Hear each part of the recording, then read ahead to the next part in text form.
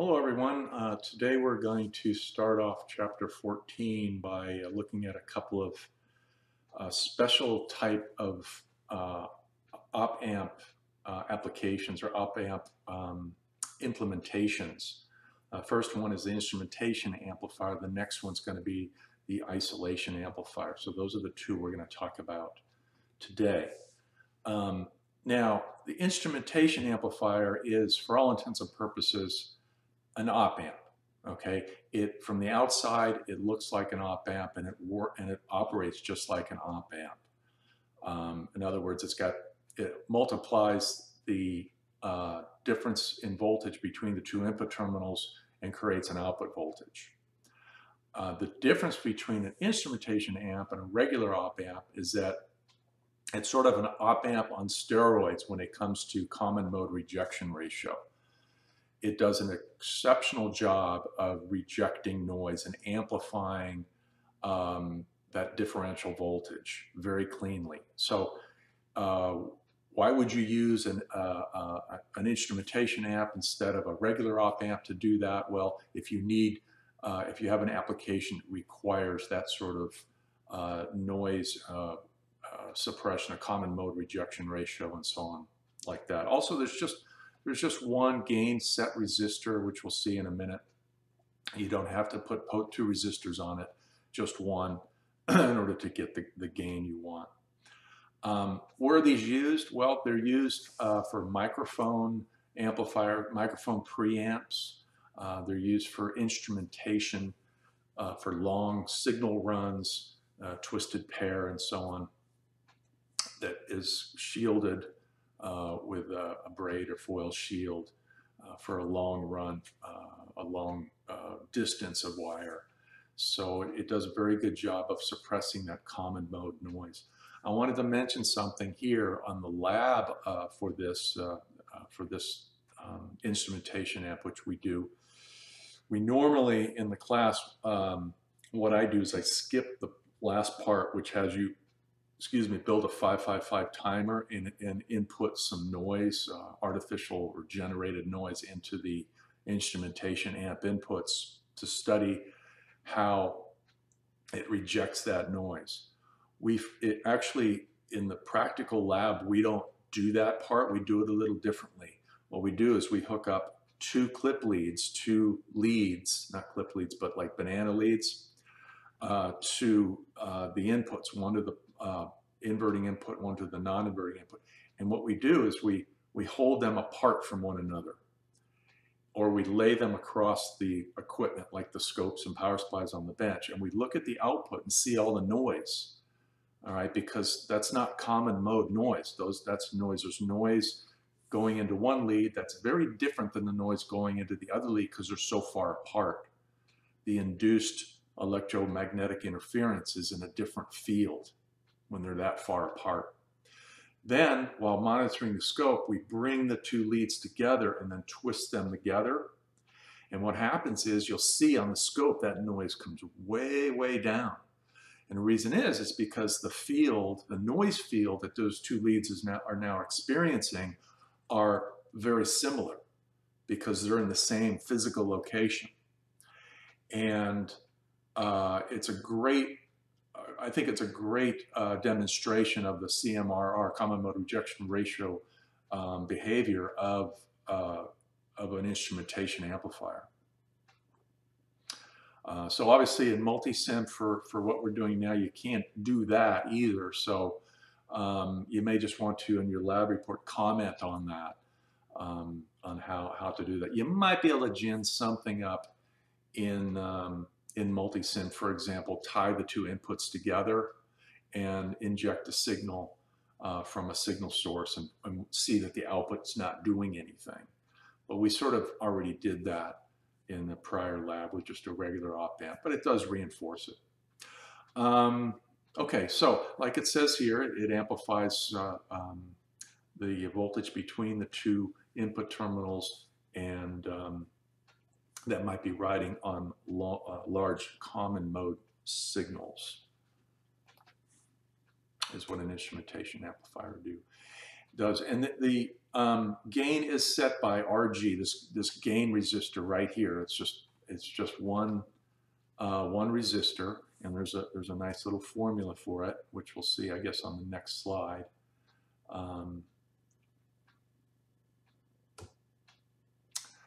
So here's the formula. Gain set resistor is, in this case, for this particular AD622, that's an actual part, it's 50.5K divided by AV minus 1. So a little example here.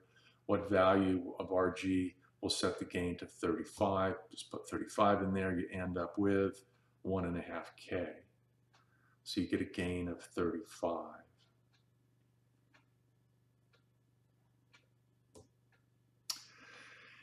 And just like any op amp, the bandwidth is reduced as you increase the gain. So with a gain of 1 for the 8622 part, you get a bandwidth that's approaching a megahertz. You know, it's probably 1, 2, 3, maybe, well, 400 kilohertz or 500 kilohertz, somewhere in through there. So as you increase the gain, a gain of 10, we're now looking more like 200 kilohertz or so, all right? And as you increase the gain to 100, we're looking at more like less than 100 kilohertz. And then for a gain of 1,000, which is perhaps a microphone application, now your bandwidth has been reduced to pretty low, a couple kilohertz. So this may not be suitable for a microphone amplifier, preamplifier. You might need something with a little bigger bandwidth. And just like regular op amps, instrumentation amps, there's thousands of them. There's not just the 8622, there's thousands of these things. Where I've used them in my work are indeed microphone amplifiers. And there's specialized instrumentation amps that are used for microphone amplifiers. So you don't just use any particular one, and that's pretty typical of manufacturers will design and produce an operational amplifier, instrumentation amplifier, any part for that matter, that is designed for a specific purpose. But this instrumentation amps are have very narrow applications that are not that they can be used for different things, but usually a manufacturer like Analog Devices or Texas Instruments or Linear Tech or anybody like that will design an instrumentation amp for a particular purpose or target it at an application. Okay. Okay, so the bandwidth for a gain of 35, so 35, 20, 35 is going to be, let's see, 20, 35 is going to be right here. So it's going to be somewhere in there. Let's see if they give it to us here. Yeah, about there, about a couple hundred kilohertz. Okay, I think this is interesting how some instrumentation amps provide what is called a data guard output or a guarding output. And the way that cables work, okay, this particular cable here is a model or example of a twisted pair shielded cable. And again, why do they twist the cable, twist the wires? Because any electromagnetic interference, any field, that field is hitting both wires about the same when they're close together and twisted like that. And so you'll see a lot of examples of that, not only what I was talking about, microphone cables, but Ethernet cables. You know, your Ethernet, you know, the blue, are, you know, Ethernet wires are 4 pairs or more of twisted. Each pair is twisted because those are differential signals. It actually goes into a transformer, okay, on either end, in your network interface or the switch or whatever it is. So those are balanced signals. Sometimes those cables are shielded also. And what's interesting is, in order to keep the speed up, understand a shield is some wire braid or foil around that pair, or sometimes a single wire, in which case it would be called a coax. You're familiar with that probably. This is an example of a twin ax, where it's two twisted pair of wires with a shield. But what's interesting is that shield actually, with the wires, forms a capacitor. All right, any two pieces of conductive metal next to each other will form a capacitor, and as it shows here, it's a distributed capacitance. And what do capacitors do when they're connected to ground in parallel with your signal path? Well, they short out high frequencies, right? That's what capacitors, that's their job. So wouldn't it be great if we can somehow cancel that or reduce that capacitance? Well, we can't remove the shield because that allows the noise to get in. So what we can do is render the capacitor useless by removing the voltage potential on it. You know, a capacitor with no voltage potential on it really isn't really much of a capacitor, and that's what the data guard does. It actually takes the common mode voltage of the two inputs and puts it through a voltage follower and drives the data guard out, or drives the shield with what's called a data guard output at that voltage. So the shield is sitting at about the same voltage as each one of those wires, which basically removes the capacitor or the distributed capacitance. Yeah, so transducer interface, certain microfilm preamps. Transducer interface, what is that? Transducers, well, pressure transducers, temperature transducers, anything that's far away from the sending unit, is far away from the receiving unit, relatively, or in a high noise environment such as an automobile. You'll see this, okay? You'll see this sort of instrumentation app being used. The EET2142 is a low noise instrumentation amp that has a data guard output. It's just connected to the shield. And you can program the gain from 1 to 1,000.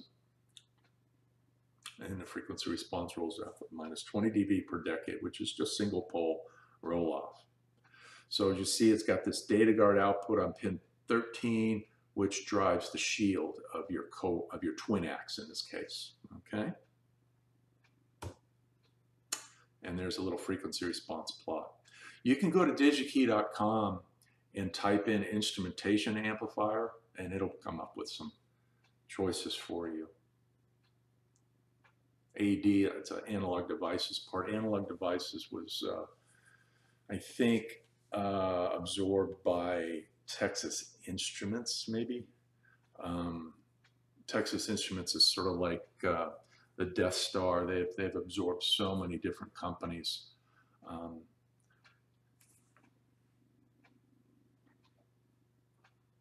I know Analog Devices and Linear Technology are together now.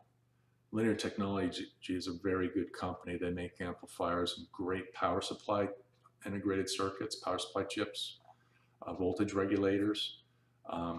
Analog Devices has been problematic in the past for me because I'll design something in and they'll cancel the part. They'll discontinue it.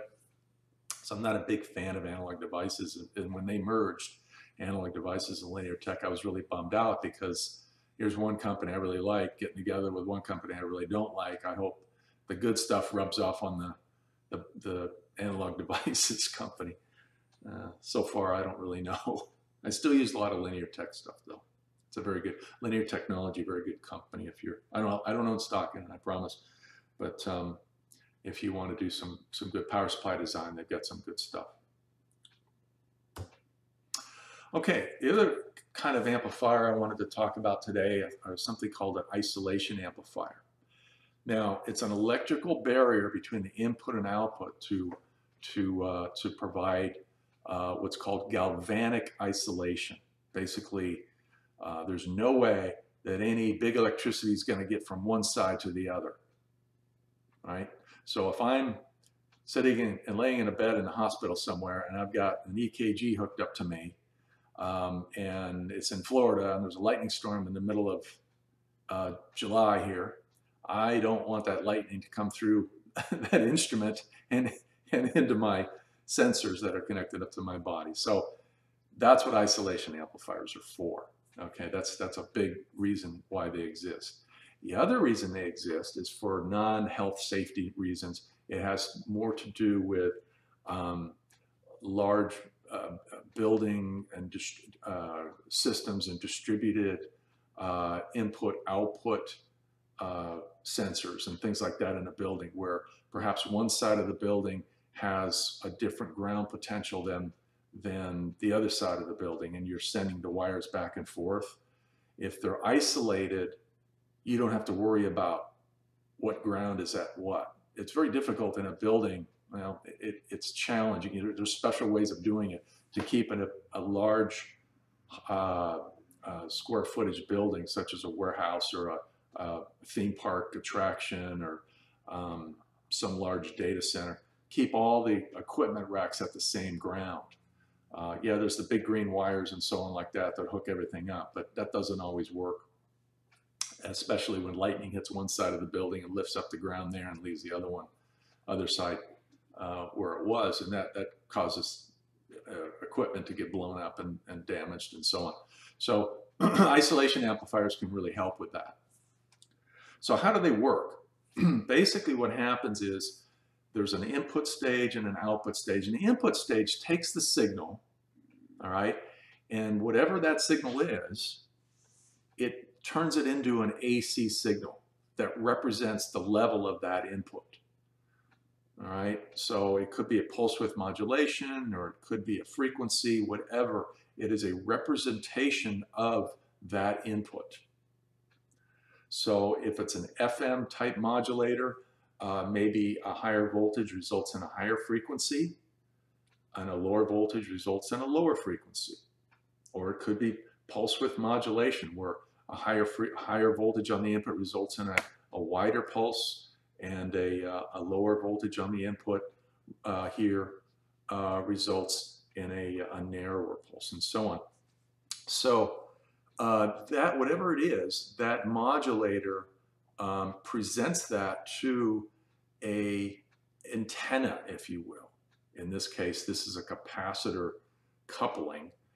And a capacitor is really like a little transmitting and receiving station, right? You've got the transmitting plate and you got the receiving plate, and the charge is going from one to the other.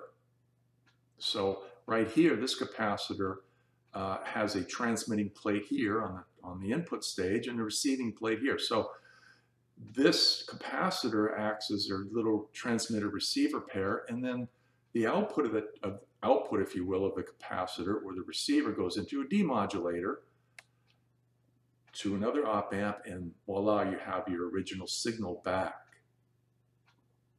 Now the capacitor here has a very high dielectric constant, or a high dielectric breakdown, meaning that if a voltage is present on this side, it will not be able to get through here unless it's a really, really high voltage.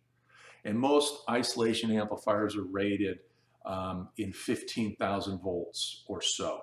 There's different ones, but a very common number for galvanic isolation is 15,000 volts. So that's pretty good.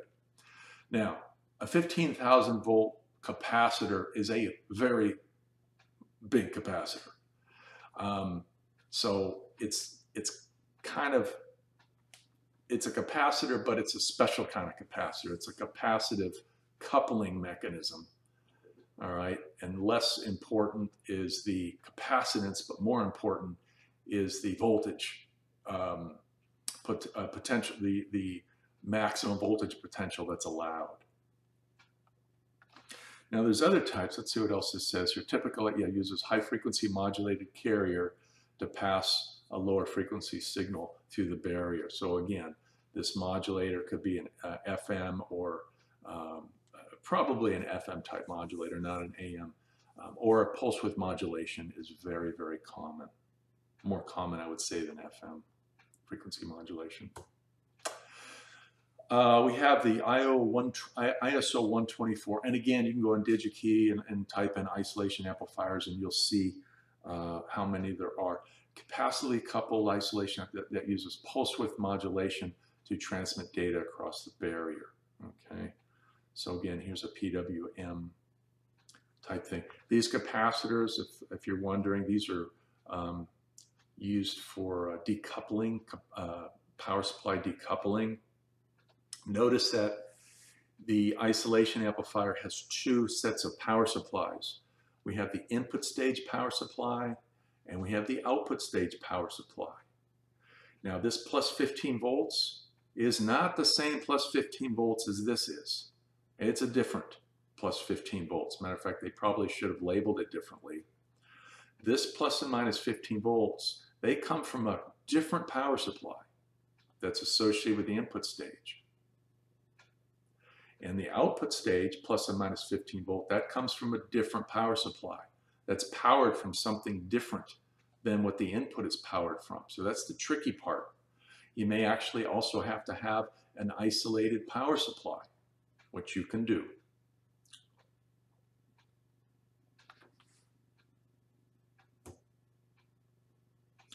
So it says here it's a fixed unity gain with 1500 volts of isolation.